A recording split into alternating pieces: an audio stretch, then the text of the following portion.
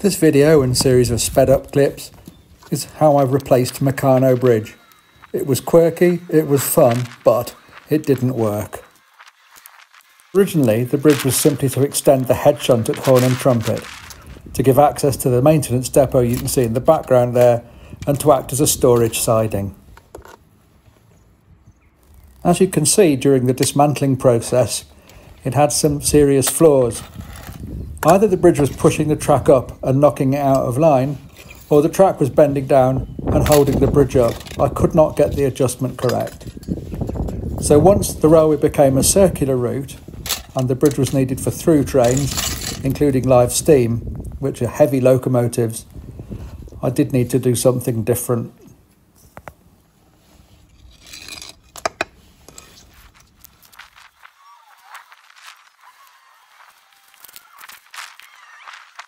I found some offcuts of timber, roof battens, and a piece of the decking that I didn't use when I rebuilt Vogelschei Syncline. There was enough to make a bridge, so I set about cutting them to shape. It was going swimmingly well.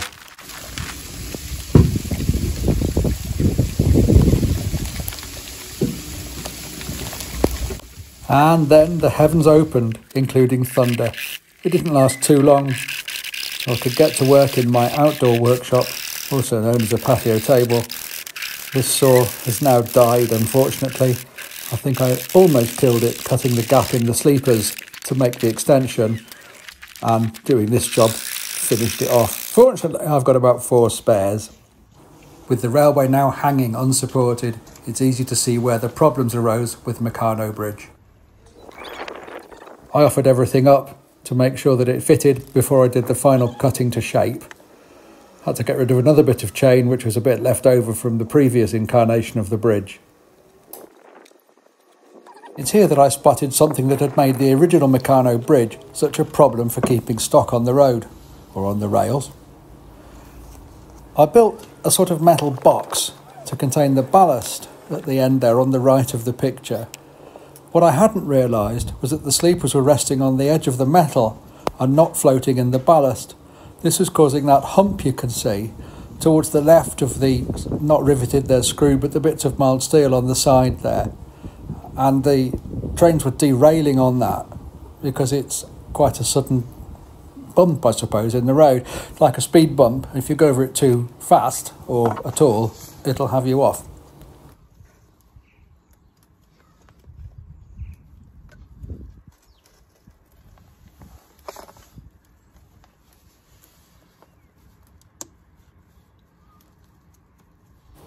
A fair bit more sort of fiddling around and jiggling and poking, words I use anyway, to get everything at the right levels. Checked everything after I'd done this with a spirit level, that's the circular one that lies across the rails, and the long stick of truth that's used to see how things are generally. The incline's inevitable going from the one height to the other. I can't do anything about that. But what I can do is try to smooth out the transitions some more.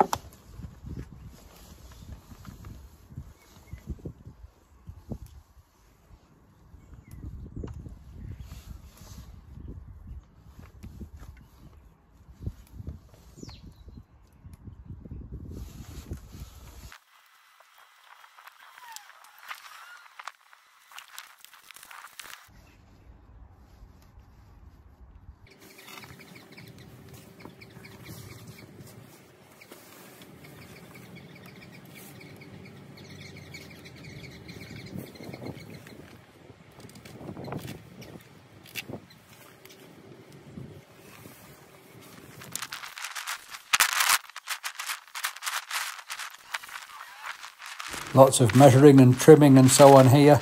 What you can't see is that I've trimmed off the corner of the bit of the decking board. Did that in the workshop. Thought I'd filmed it, but I hadn't because I'd filmed my elbow.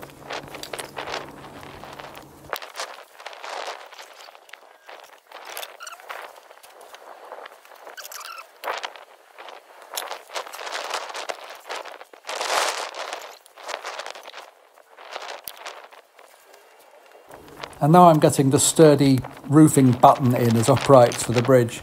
This will be screwed in place on the old railway sleeper you can see on the left there, and it will be screwed if I can to the end of the board on the right. Whatever way around it is, the bridge now actually holds the truck up without pushing it out of alignment.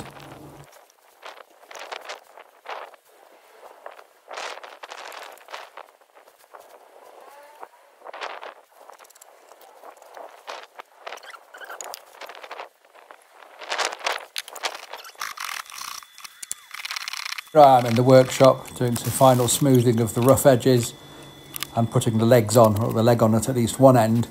The other end will be attached to the wall once it's outside.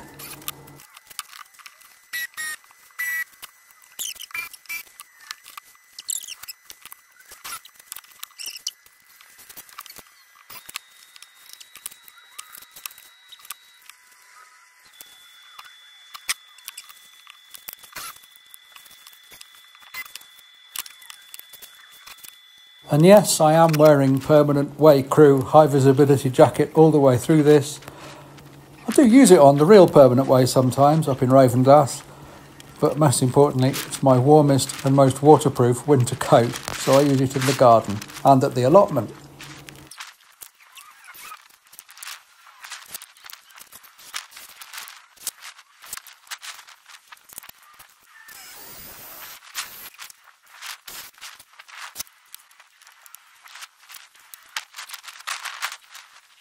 Quite so much of a nerd as to wear real railway equipment when I'm outside with my toy railway. And there we have it, the newly relocated horn and trumpet sign, the bridge completed, and there we are. We can see the middle structure, which I didn't manage to film before, in place, and some trains running over it. I'm pretty pleased with this as a result. There's some fettling still to do to try and get trains to run in the clockwise direction, because it's still quite a steep gradient climbing into the bridge there. Trying to find a few ways to even that out, which since I've made this film I have done.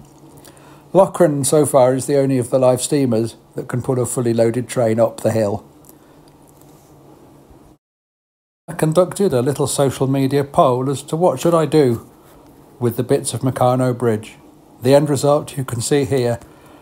A memorial to all the miners who made the railway both necessary and possible, the Angel of the Feck. Thanks for watching, and I hope you've enjoyed another bit of my weird and wonderful silliness. Bye now.